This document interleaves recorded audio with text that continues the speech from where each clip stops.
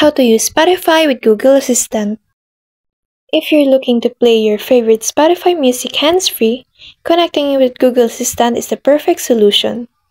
To get started, you'll first need to link your Spotify account to your Google Assistant. Open the Google Assistant app on your phone, then tap your profile icon in the top right corner. Go to Music under the Settings menu, and you'll see a list of available music services. Select Spotify and log into your account if you haven't already.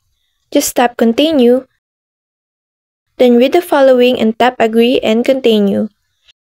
Once linked, Spotify will become your default music provider. Now that Spotify is connected, you can start using voice commands to control your music. You can also ask it to play specific artists, albums, or playlists.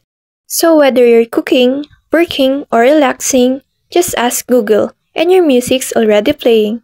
That's all for this video. I hope this helps. Thank you.